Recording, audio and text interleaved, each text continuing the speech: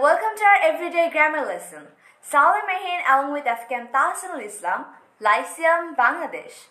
Our today's topic is no versus not.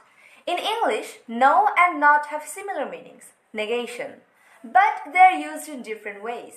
It is very easy to be confused about these words. We use no to answer yes or no question. Tahsin, are you coming to the party tonight? No, we use no before a noun or noun phrase without an article. For example, I have no money. There's no address on the envelope. Good. No can be used as an adverb. Tahsin, can you give me some money? No, you cannot have any money. The word not is an adverb, which means it modifies or changes the meaning of a verb.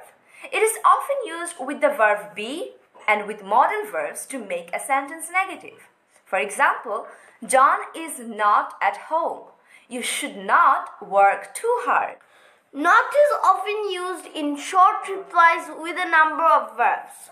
Was the party good? I'm afraid not. Is it ready? I hope not. Are you going out tonight? I think not. Will you be there? I hope not. Not is used before any, many, much, more, or enough. There is not much food in the house. Not many people showed up in the meeting. No is used before a verbal noun ending in ing.